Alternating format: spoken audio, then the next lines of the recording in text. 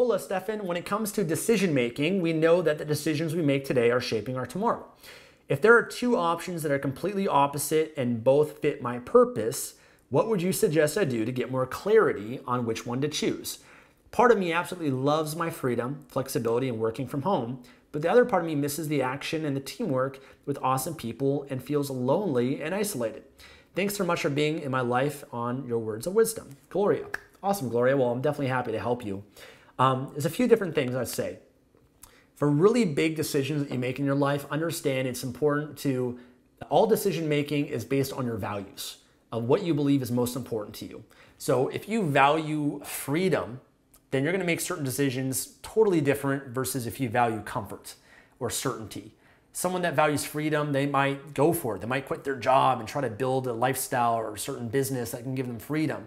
Someone that values certainty and comfort, oftentimes, they believe that's more important for them, so they're not going to take that risk. They're not going to take that leap of faith because they value the comfort and the comfort zone a little bit more than the freedom. So we all have these different values, but what's important to understand that is your hierarchy of these values in terms of what's most important to you, and really looking at each of the values of what's important to you in your life and asking yourself, if I had to pick and make one of these values more important than the other, which one would it be? When you have that list of values in your life, then it's going to help you make those decisions, because all you got to do is look, this is the values that's important to me in my life that I want to live my life by, and you make your decisions based on that. That also includes your vision, your purpose. But here's another thing I often do is whenever I make important decisions in my life, I make sure that I'm not the only one that's making that decision. So what I do is I seek counsel. That's why you need in your life people that you respect, coaches, mentors, a mastermind, an advisory board, if you will. You need people like that you can turn to and ask for their advice. If I had a big decision I need to make, should I quit my job? Should I pursue this career or that career? And I have such a big decision, what I'm going to do is I'm going to seek out counsel from people that I respect. I'm going to go to my coaches, my mentors, certain friends that I have, and say, hey, this is the decision I need to make. What should I do? You know me best. You care about me. You love me. What do you think I should do? And I'll get that advice. And that's very useful because those people are going to look at your situation from an outside perspective. They have altitude. They're going to be able to notice your blind spots, the things you wouldn't normally be able to see. And they're going to be able to give you the right, most appropriate advice.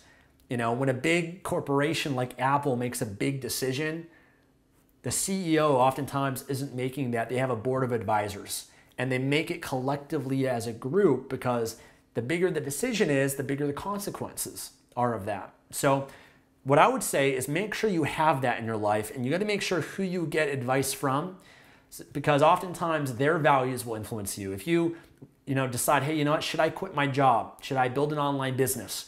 You ask a friend in your life that has a job and they value certainty and comfort, they're going to tell you to stick with the job that you have because they value and they're projecting their comfort and certainty onto you.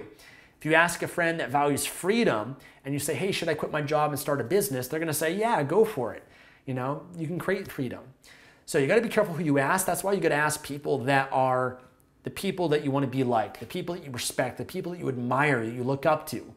Sometimes you got to pay for mentors. I pay for the mentors, the coaches in my life, and that's how I started. I paid to go to masterminds. I paid to go to events and to meet people and invest in those relationships. So sometimes you got to pay for that advice to be able to get it. But I think that's an important thing that we all need to have in our lives.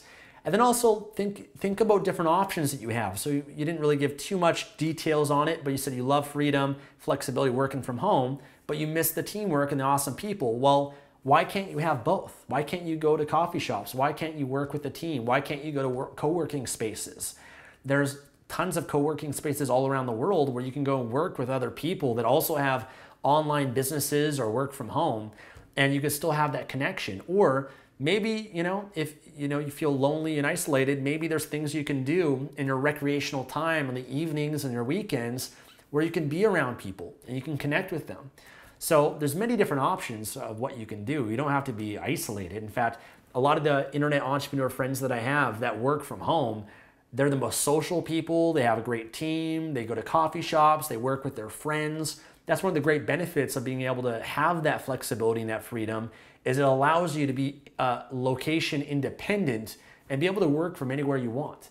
So there's no limitations on where you can work from.